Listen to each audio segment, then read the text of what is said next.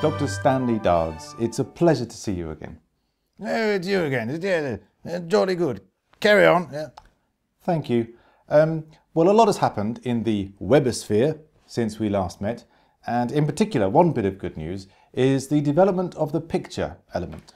Ah, yes, tremendously important, that one, and one I'm personally very interested in. Why is that? Well, what do you see? I don't like to blow my own trumpet, but I actually started the ball rolling on that one. Is that so?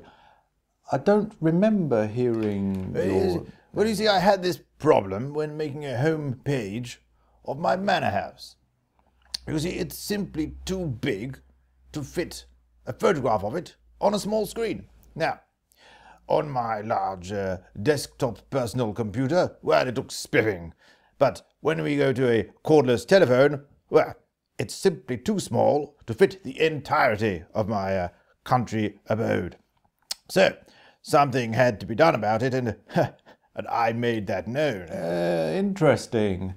Well, as you know, there were initially two separate approaches, the picture element and the source set attribute, that seemed to oppose each other at the beginning. So you must be very pleased that they've now come to a good compromise. Well, look at you. You've done your homework again, haven't you? Yes, yes. It's, of course, very pleasing to see that we have two camps that were fighting, wrestling, like gladiators, perspiring, yes, against each other. And now, well, they've joined together, haven't they? Like young lovers, really. Like young lovers gazing out at a glowing sunset over a shimmering sea, holding hands on a warm beach. Yes, indeed.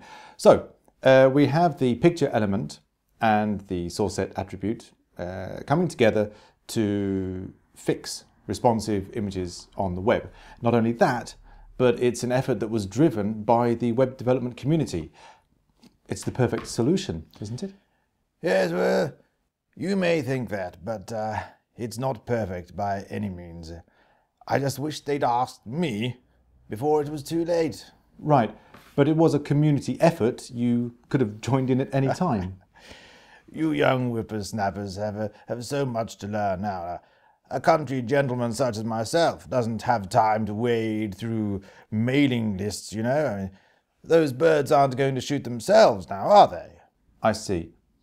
So if you were asked for advice, what would you say? Well, I'd very kindly point out the one fatal flaw. Which is? Well, the name, of course. The picture element? Yes, spot on. Now, that's fine for photographs, etc. But what about these new-fangled videos, eh? How is one to account for them? Well, the video element already works with media queries. Isn't that enough? Yes, you really are not as dim as you look, but no! Now, the picture element has so much more to offer, and yet it could so easily be perfected. And you have the perfect solution? Well, yes, I do, as a matter of fact, and it just takes two words: moving picture element. Well, actually, that's... Yes, you see, and a new element entitled moving picture and responsive video is solved. Case closed. Yes, that's... Well, of course, it would be invalid, though, wouldn't it? I beg your pardon? Well, you can't have an element consisting of two separate words, and even if you hyphenated them, it would be classed as a custom element, so I don't think that's... Have you ever programmed in assembly language? I'm sorry? Have you ever hand-coded binary? Hey, have you? By candlelight? And on cards? And then had to wait a full week before you can go and get the results from some pretty young secretary? Have you ever... And a very big thank you to Dr. Stanley Dards for those very enlightening thoughts. Goodbye.